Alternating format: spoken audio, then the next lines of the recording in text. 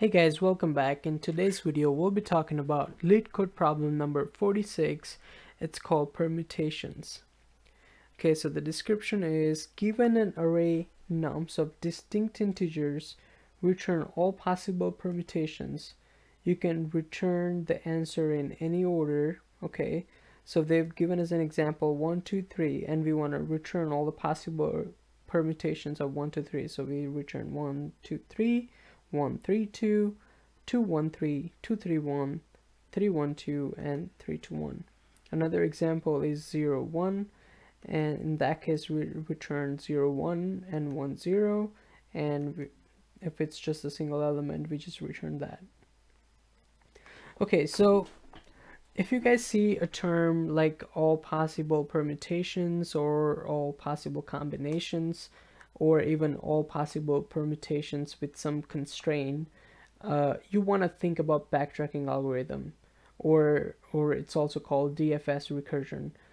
What that is essentially you are making a choice and then you are recursing on that choice, but the next time you make a choice you want to subtract the choice that you made, so you don't have that choice anymore, and then you have to make another choice and then another choice until there is no more choices left. And once you have that final result, then you can terminate your recursion for that given branch, and then you make another choice. Trust me guys, it's gonna all make sense. Let's just switch over to the whiteboard to visualize that more.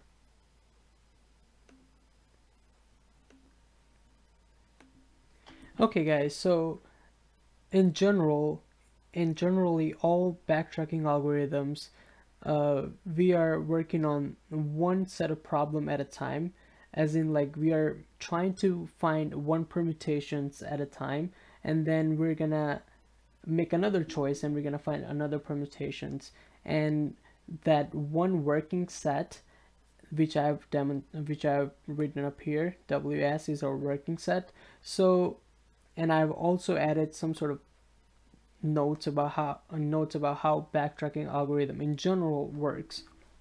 So you're gonna see how we make choices and how we're gonna fill up the working set in here. So in this case we have 1, 2, 3 as our choices, and we have nothing picked out so far, so we need to make a choice because we have a lot of choices to make. So let's make a choice. So we're gonna pick one from our choice list. So once we make a choice, we want to put it to our working set. So our choices will now be 2 and 3 since we already picked one, and then we're gonna pick one in our working set, and we're gonna call the same recursion function again. Now we still have two choices, which is 2 and 3. So now let's make a choice for each one of them. So if we pick 2, then we can remove 2 from our choice list, which leaves us with 3, and then we can put 1 and 2 here, and we have to make another choice, which is to pick, so I'm just gonna note it here as a 2, it's what we picked, and here we picked 3. So that leaves us with 2 as our choices, and 1 and 3 would be our working set. So now we still have one more choice to go, which is one element, which is 3. So let's pick 3, which will leave us with the empty choices, 1, 2, 3. So now we're gonna call recursion on this. That should terminate because we have no more choices left, and we have found our solution right here. So 1, 2, 3 is our solution. So that's our base case. As soon as we see there is no more choices left, we're gonna put the whatever the working set is onto our stack of answers. So we go back and then we pick right here, then we just we come to this branch, and in this branch we have one choice to go, which is 2. So we're just gonna pick that. That leaves us with the no more choices, and we're gonna put 1, 3, 2, and that right there is also gonna hit the base case, and we're gonna store 1, 3, 2 as our as our answer, or one of the possible permutations. So what I was saying about making a choice even though there is a constraint. So for example, if the question has constraint like find all permutations that does not start with the 2, so in that case we cannot start with 2 because that would be the choice that makes it invalid. So that's what I meant when I say all permutations with some constraint. So we can still do those kind of problems with the same backtracking algorithm. But in our case, we don't have as as our choice, so that leaves us with 1 and 3, and then 2 becomes our working copy, and then we have 2 more choice to go, 1 and 3. So we just keep on going with all the rest of the recursions. So hopefully that makes sense. Hopefully just by looking at this you should be able to now work on the problem yourself. Please try it out, but I'll jump on to the I would encourage you guys to try it out on your own, but if you just want to watch the solution, let's get right to it.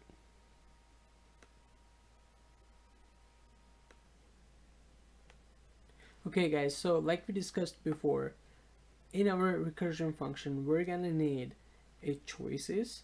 So let's create the function. Let's just return nothing. Permutation, I'm just gonna call it, and we're gonna have a choices. I'm just gonna make it a list, and we have a working set,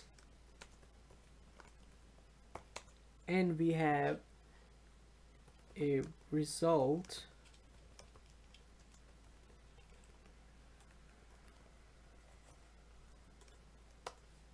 and we're just passing in the result here. So if we ever hit that base case where there's no more choices left, we can just store our working set into the permutations. So let's write the base case here. If choices.count equals 0, that means there's no more choices. So in that case we just want to add new list of integers working set. Notice that I'm not setting the working set as a list as is. I'm copying it right here because we're going to be manipulating working set for each different branches that we go to. So that's why we're just copying and storing it into the answer set. So now that it's not a base case, we want to make choices. And we want to make all of the choices one after another. If choices dot count I++. So let's make the first choice. So as soon as we make a choice, for the next iteration we want to remove that choice and we want to add it to the working set, right? So we're gonna say choices dot remove at I. But before we remove that, let's store the value because we want to add it to our working set. So choices at I working set dot add value. We remove it from the choices and we call permutation. Sorry, choices working set and the permutations. Okay, so once we call the permutation function, and at this point we know that we've removed one choice and we have added that to the working set. Now we want to put it back because we have to make the next choice. So let's add the choice that we picked back to the index that it was at. Insert, and we want to remove from the working set.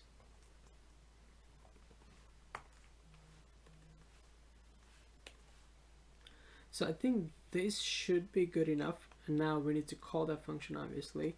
So let's call permutations equal new list of integers, and we're gonna call that function now, and the choices we have is the nums. Just gonna call it to list, and working set would be empty to begin with, and we're gonna pass in the permutations, and we want to return permutation.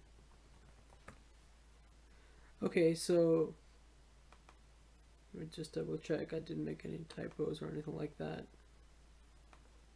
Okay, so one more time, guys, we're gonna start out with the choices of the int array that we've given, and the working set is empty. If the choices are nothing, then we're gonna add it to the working set to our permutations list.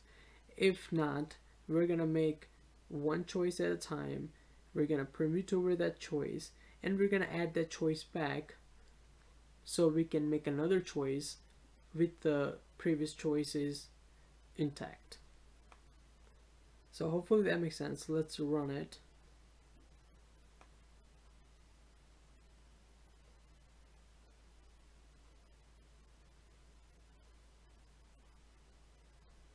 Yeah, we need to cast it back to the result type here.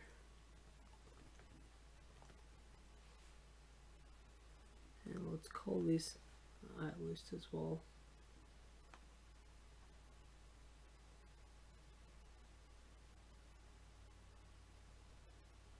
Sorry guys, this also needs to be the list.